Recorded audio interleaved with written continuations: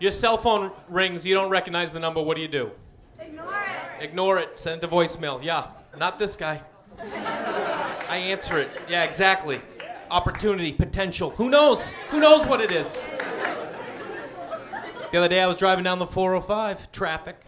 Phone rings, 917, New York. I'm like, oh. I don't know the number.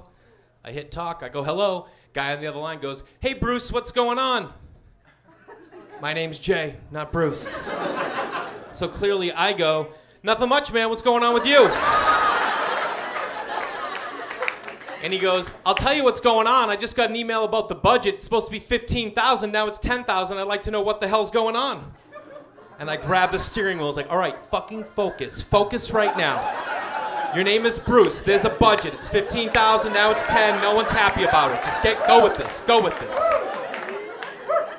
I didn't know much. I only knew what he told me, so I just set it back and I go, 10,000? It's supposed to be 15,000. He goes, yeah, well, I just got an email and now it's 10. And I go, hey, I don't know what to tell you, man. I'm on the road right now. I haven't even seen the email. And he goes, are you behind this? Did you send it out? Like, giving Bruce some attitude, you know what I mean? And I'm like, no way I am taking that. There's no way. And I go, listen, bro, the budget was $15,000. We had a couple extra expenditures. It went up to $16,200. I reworked it, got it down to $14,700. We had $300 to play with. I called it $15,000. I sent it out. He goes, yeah, well, now it's $10,000. And I was like, oh my God, that worked. Stay focused. Stay focused. I'm not even enjoying it, you know what I mean? I can't even laugh. I have to say, I'm like literally in it. I was just in it. He goes, did Larry okay this? Larry. Now he's throwing Larry at me, yeah. So I go, listen, I took it to Larry. He said it looked fine, but I knew it was my ass on the line, so I ran it by Jennifer just in case. She said it looked good. I sent it out. He goes, yeah, well, now it's 10. And I was like, this guy has no idea what's going on over there. He hasn't talked to Larry. He hasn't talked to Jennifer. I just made her up. Clearly, he has not spoken to Bruce.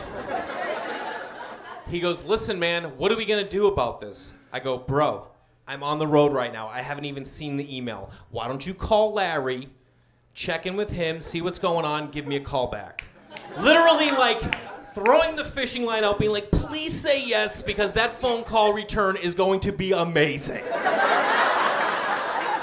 And he goes, listen, why don't we wait till you get home, you check the email, you call Larry, you call me back. I go, nah, bro. Larry knows way more about this than I do. Give him a call me back. He goes, okay, hangs up the phone.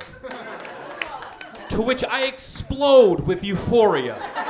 Because there's a small business in New York somewhere that's crumbling to the ground. Over $5,000, no one can find Bruce, no one's talked to Larry, and they don't know who the hell Jennifer is. Excitement. Not even done. I get home, I'm so excited, I call some friends, tell them what happened. I think to myself, you know what, I'm gonna save that guy's number. Give him a call in a couple days, check in, touch base, see where we're at. I save the number on my phone under random guy. He's a random guy. I don't think about it, couple days pass, no big deal. Laying on the couch, watching the game, phone rings, dining room table. Watching the game, get up, pick up the phone, look down, random guy. And I think to myself, random guy? I don't know any random guy. Who the hell's random guy? And then I was like, random guy! Now I'm freaked out, you know what I mean? I'm in my house, they know where I'm at. People's lives have been affected. But this is who I am, you know what I mean? I started this thing, I'm gonna see it through to the end. That's how I saw this. Put in my earbuds, just get a little distance, just get some distance, you know what I mean? I hit talk, I go, hello, same guy. Goes, hey Larry, what's going on? Now he's calling me Larry. He knows what's up, but I'm not gonna cave, you know what I mean? And I go, nothing much, man, what's going on with you? And he goes, listen, I got us on conference call with Janelle and Marie. Like I'm backing down from Janelle and Marie. So I go, hey ladies. Welcome to the call. As if to say, welcome to the show. Here we go. How long are we gonna lie for? How long do you want me to lie? Because I am gonna go all the way.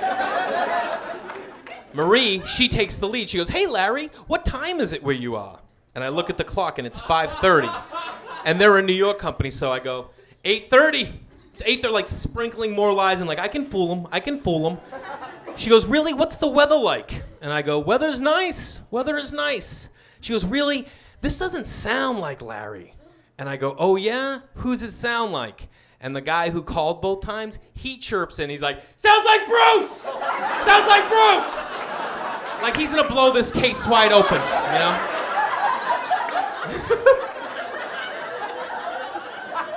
And I go, guys, this isn't Larry and this isn't Bruce. And she goes, who is this? And I was like, I'm just some dude who had nothing better to do than to mess with you guys. Marie did not like that. She got pissed. She started yelling at me. She's like, we're a small business trying. I'm like, oh, I know. She's like, you think this is a joke? And I was like, a little bit. She goes, let me ask you something. I go, no, you let me ask you something. And she goes, what? And I go, where we at with the budget?